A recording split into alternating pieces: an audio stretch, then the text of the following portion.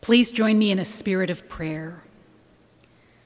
Our gracious God, may the words of my mouth and the meditations of every one of our hearts be ever acceptable to you, our strength and our Redeemer. Amen.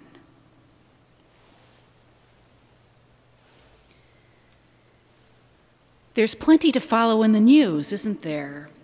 A week and a half ago, the Capitol was overrun by a mob of people seeking to disrupt a free and fair election whose results they did not like. They were out to subvert democracy itself.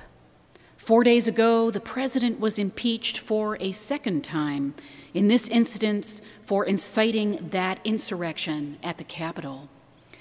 3 days from now, a new president and vice president will be inaugurated, and not only is Washington on high alert and filled with soldiers, but state capitals and municipalities all over the country are as well. We were all shaken by the violence and desecration we witnessed on January 6th, and we know from the things they post that the people who perpetrated those disgusting actions are planning for more. In the middle of all this comes Martin Luther King Jr. Day, and I wonder what steadying, clarifying, and convicting influence that might have on us. I'll admit that I've thought since January 6th of how glad I am that some of the people I've known or known of who have most believed in American democracy were not alive to see that travesty. I've thought of my own dad, and I've thought of Dr. King. It seems like the unfolding years since King's death only bring new information about unfortunate choices he made in his life, and which may have an explanation but certainly no excuse, such as plagiarism or infidelity. But his public contributions to our republic have been seminal, and he will always be a great American.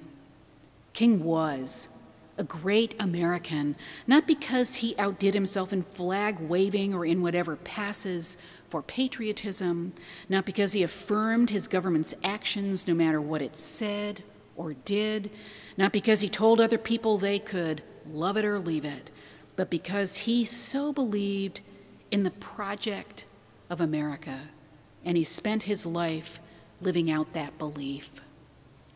He believed that it is simply self-evident that all men, and we now affirm all humans, are created equal, and that all the constructed categories we make to call people different from each other can never take away from this.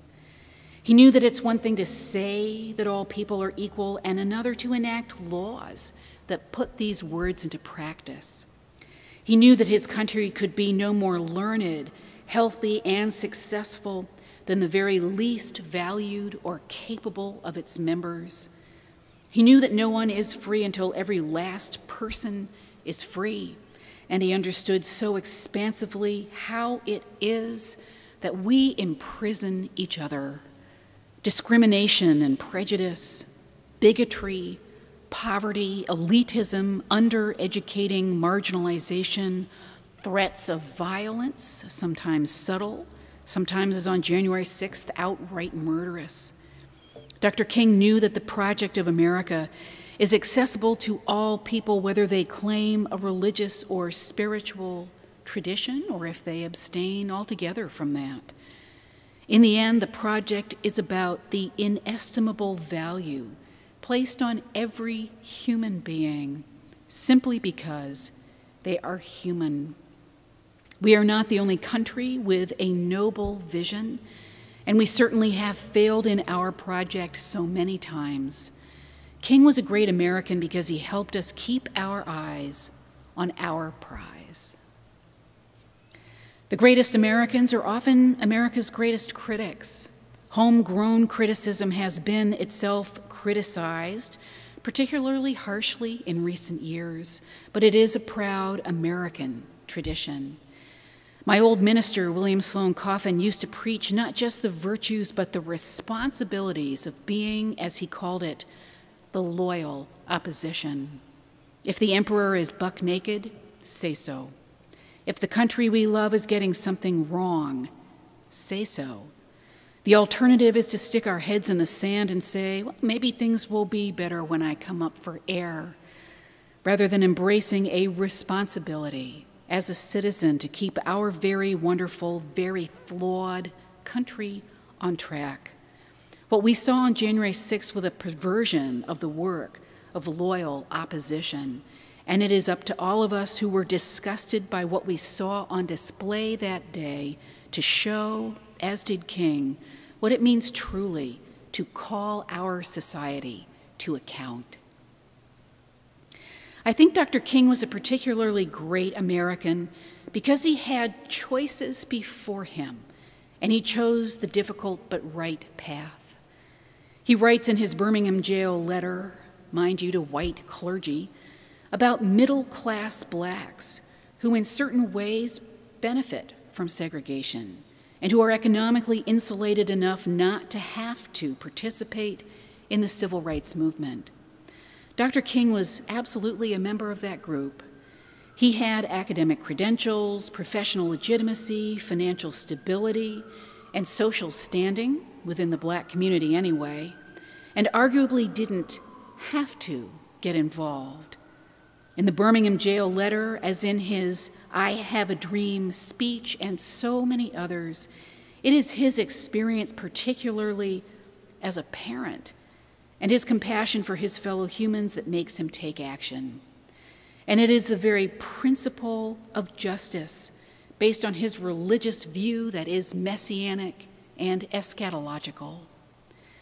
I think of Dietrich Bonhoeffer, a German theologian and member of the resistance who was executed by the Nazis in the very last weeks of the Second World War. He too could have sat out that conflagration. He was elite, and he had friends in the US and UK who wanted to give him safe haven during the war. But he couldn't. The example of King and Bonhoeffer, I believe, asks each of us what struggles for justice we might be insulated from, even as they claim our societies, and which our faith or conscience still compels us to participate in. Many of us, starting with me, are not among the threatened or very desperate, not now. Dr. King did this in a way. He earned a name for his efforts for racial equality, but he then expanded his mission to include the end of poverty for all, and then the end of the Vietnam War. Some of his closest advisors begged him not to expand his critique. They told him that a black man could barely get away with calling for racial justice. If he were to take on other economic and militaristic structures, he would be a marked man for sure. Arguably, they were right. 1 year to the day after King gave a speech called On Vietnam at Riverside Church in New York, he was assassinated. In that speech, he made the profound connections between racial discrimination, economic disparity, and the perpetuation of the war in Vietnam. He showed their interconnection. The moment is very ripe for each of us to investigate the interconnection of what our privileges and what our social locations mean in the crises we are living through now. Crises of democracy, of racial injustice, of the pandemic, of economic disparity and desperation. The attack on the Capitol last week was literally white supremacy and white nationalism on parade, with a gallows and noose set up, misogyny and anti-Semitism on proud display, Christian nationalism evinced in the many crosses that were erected there to say that God and Christ and the global church bless and endorse the violence, the hatred, the anarchy. So much of the rhetoric of the Capitol's invaders is in opposition to elites, and yet we learn that members of the crowd were lawmakers, corporation officers, the children of judges, and others who enjoy status and or real power. What is very true is that policies regarding taxes, wages, unions, education funding, global manufacturing, and other issues have truly left many Americans in a precarious position. What is not true is that these things are the fault of people of color or immigrants. Deaths of despair remain tragically on the rise. The democratic project of every one of us is to turn the outrage expressed by insurrectionists on January 6th into energy that will strengthen our society. There is so much that is unfair, unjust, and there will always be liars with megaphones ready to exploit people's humiliation.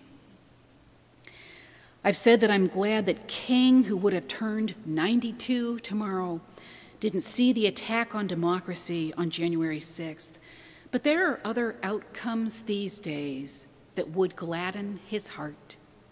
The black man who now occupies his Atlanta pulpit just got elected a U.S. Senator from Georgia. The other new senator from that state is Jewish. This Wednesday, a black woman, also of South Asian descent, will be sworn in as Vice President of the United States. The leadership of three people is not the answer to our problems as a nation, but the triumph of their elections over racism and anti-Semitism should give us hope for the journey. American Christians have much work to do. The suturing of racist, misogynist, anti-democratic rhetoric to the gospel of Jesus Christ is something we obviously must struggle against in every instance. At the heart of King's work and also of the January 6th travesty is the issue of truth-telling versus lies, the truth of the gospel, of neighbor love, human equality, and social justice in a real, lived realm of divine justice and love is our own battle cry and our calling. Amen.